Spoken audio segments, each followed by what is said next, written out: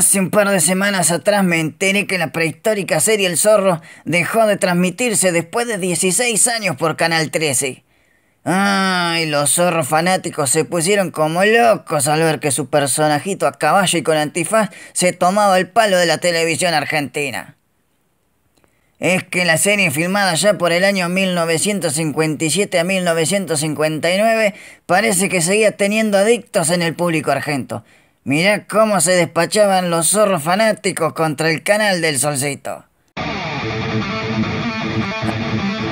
Al pedo como fatigan los argentos me puse a investigar quién carajo inventó el zorro, si existió de verdad, cuándo vivió, Diego de la Vega fue real y un conglomerado de preguntas que me surgieron ante tanta crisis televisiva. Y allá fui. Parece que la serie que protagonizaba Guy Williams fue basada en un cuento de Johnston McCulley del año 1919, justamente hace 100 años. Entonces seguí buceando en la historia del zorro y terminé cayendo en que el personaje estaba basado en la vida de un muchacho mexicano llamado Joaquín Murrieta. Joaquín Murrieta era un mexicano nacido en Sonora que llegó a California en pleno quilombo entre mexicanos y estadounidenses que se disputaban los territorios del oeste norteamericano. En 1848 se desató la fiebre del oro en California y todo el mundo llegó al oeste a hacerse la América.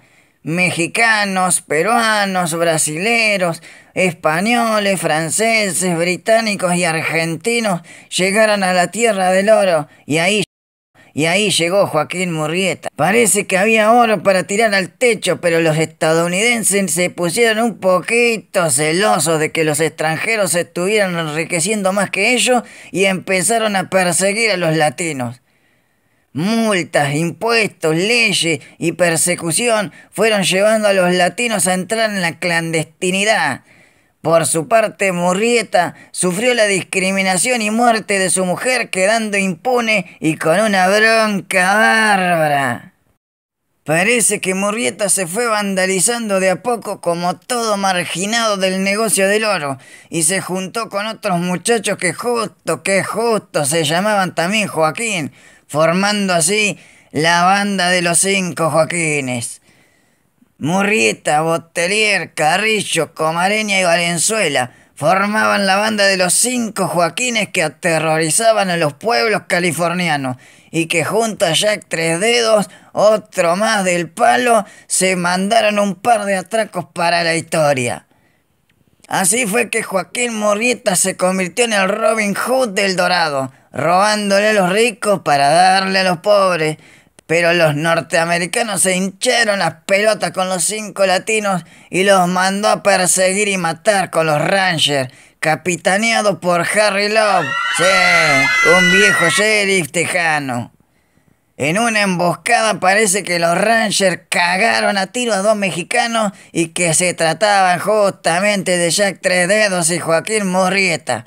Por las dudas, y para mantener a todos los extranjeros cagados hasta las patas, Harry Love mandó a poner en 2 envases de brandy la mano de Jack y la cabeza de Murrieta. La leyenda de Joaquín Murrieta parece que tomó fuerza cuando los pueblerinos vieron que la cabeza que mostraban orgullosamente los Rangers no era de Murrieta, y siguió por años creciendo y creyendo que alguna vez el Robin Hood azteca iba a volver para hacer justicia. Los norteamericanos se quedaron con California, los mexicanos con el aguacate y Murrieta con un sinfín de historias y canciones que le hicieron en su memoria.